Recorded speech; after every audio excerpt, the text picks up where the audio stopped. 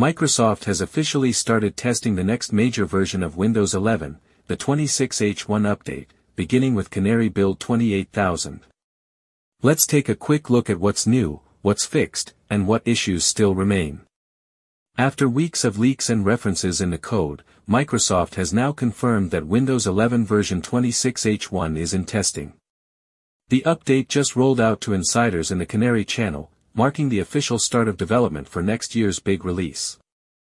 Don't expect major new features just yet, this build focuses mostly on platform-level improvements. Microsoft says 26H1 is all about preparing for new hardware support, especially for next-generation Snapdragon X2 chips and other upcoming silicon architectures.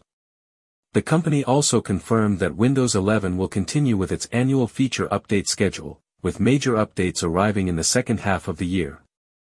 Build 28000 also includes several important bug fixes. Microsoft has fixed live captions, which previously caused crashes for some insiders.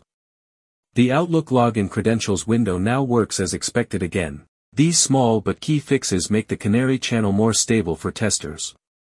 Of course, no early build is perfect.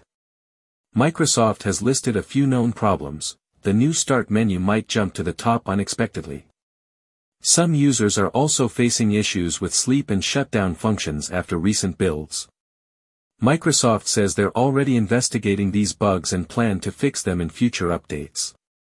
So that's the first look at Windows 11 26H1, a version focused on performance, hardware compatibility, and stability.